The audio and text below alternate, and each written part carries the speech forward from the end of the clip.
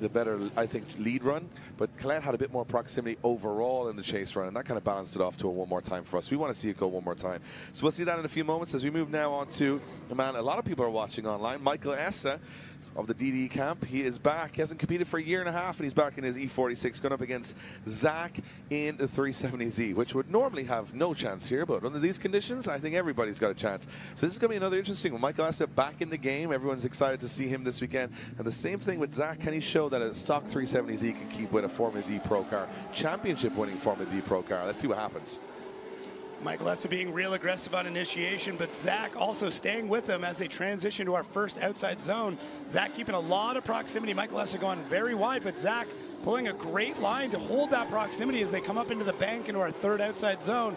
Watch here for Michael ESSA to start to pull away, and he does, but Zach dives in. Great timing from Zach as we now start to transition into zones 5, 6, and 7.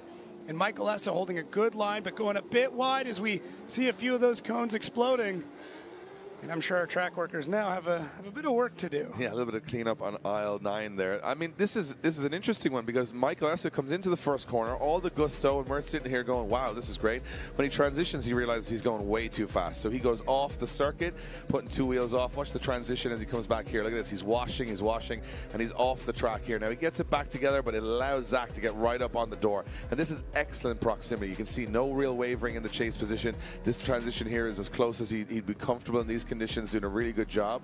And then this is pretty even from both guys as they transition back. But watch ESSA here. He also washes too wide. He goes off the track and leads Zach into this big puddle. So Zach loses a little bit of proximity, but he shouldn't really be out there if Michael ESSA isn't out there, if you get what I'm saying. So for me, an advantage to Zach slightly over the first run, but Michael ESSA, he's a pro. He's going to have to bring some proximity. We expect him to, but this is definitely not a cakewalk for Michael ESSA. He's going to have to put some pressure on. But if Zach can continue that super smooth flow that he's had all the way through the competition, ESSA should have all the confidence in the world now to go up on the door and be close. But I think, yeah, just a good proximity from Zach there, giving him a slight advantage, but very much still in the balance.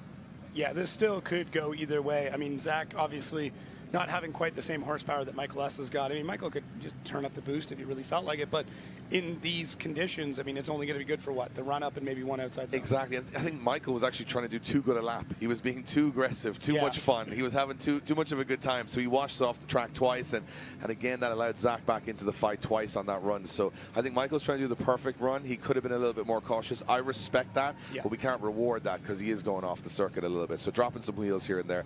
Interested to see how this one works out on the second run because you got 2 very good drivers here in 2 very different levels of machinery and experience. So I love this about the LZ World Tour is that it's anybody's game, and with the track now dry, I mean, it's almost bone dry in some areas and completely puddled up in others. So it is very tough to be very consistent here. Yeah, I don't think it's going to be. I mean, it's going to be crazy. I have a feeling that Zach is going to go all out and just see what he's able to do. But as long as he can hold things together, I mean, really, it's his battle to lose at this point. So great initiation from both drivers. Michael ESSA on that rear quarter panel right off the gate. Zach a slower transition into outside zone 1. Michael ESSA definitely holding that car back while Zach gets the car sorted and up to outside zone 3 where it's really dry now. We're starting to see the smoke coming off the tires and then back to steam coming off the tires. Michael ESSA really slow through that transition, but Zach went super, super wide. As we get into zone 5, 6, and 7, we get a bit of contact. Zach going at a snail's pace to get through the rest of the zone. So did Michael tap him there? I can't quite tell. So we'll have to go back to the replay, but Zach definitely slowed the car down in our last set of outside zones, meaning that Michael wasn't able to really get the, the run that he wanted behind him.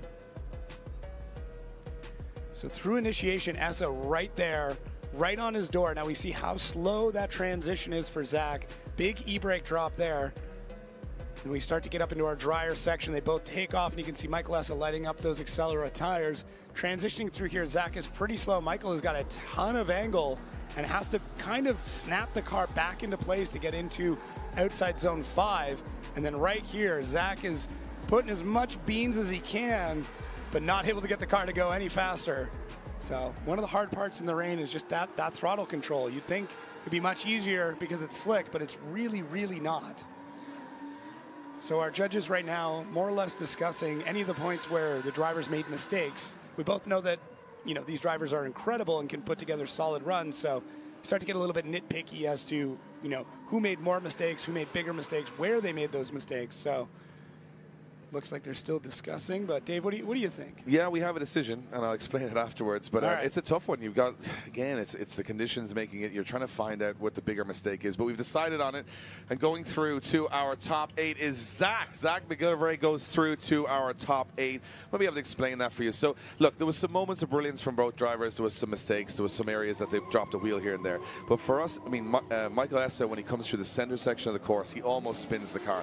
He goes on way too much angle. He loses Zach completely. Now, because it's wet, he can get the car, and he's a great pro. He can get himself back in the mix. But Zach was kind of smooth over both runs. He didn't have any major errors on either run. And it looked to me like Michael dropping the 2 wheels twice on his lead run and then having that almost over rotation in his chase run was the bigger mistakes of the 2 runs. And that's pretty much what we decided on. So we're going to go back to the one more time.